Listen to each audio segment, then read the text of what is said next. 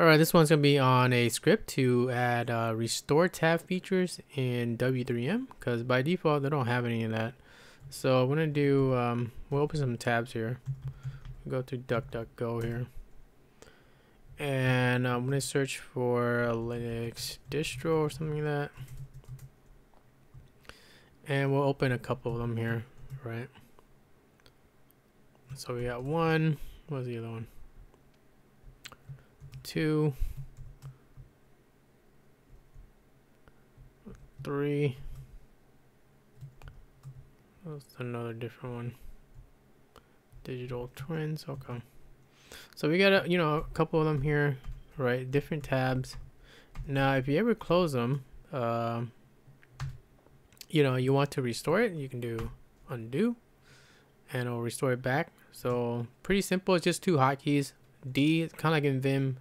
D is to close the tab, U to undo, or in this case restore. All right, so you can do D, right, and then you want to restore, boom, 2, 3, 4. So whatever's in the list, it will just restore it.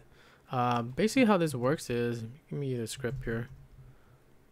So this script is written by Mr. Philippe again. Use this one for I think like a year now. I'm gonna make a video on this. But how does this work? Basically, you need to have the script in your root path. So usr lib w3m cgi bin here, and also you need to create two bindings. All right. So in your your W3M key map file, you need to have your hotkey. You can use whatever hotkeys, but we're using a kind of Vim style here. So we're gonna map D to close tabs, and basically what it does is that it will echo out the current URL into this restore tab txt here, right? And it will close out the tab. But when you undo it, it will actually call the script, and the script will run these commands here, and it will actually load back your last tab that you closed.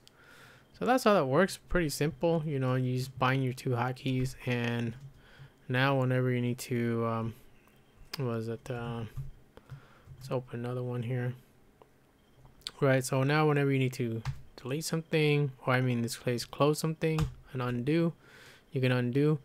Not always perfect, but generally that's how it works if you want to restore tabs. I wish there was a way to restore sessions. You know how you close out like the whole web browser in the GUI, and you can actually restore the sessions. This one cannot do that. It can only restore tabs. So what I mean is, in the GUI, if you close out like the whole web browser and then you start it up again, it will have all your tabs open again. But this one is only for tabs only, not sessions. Anyways, that's how that works. I'll link you in the description for the script. That's it for this one.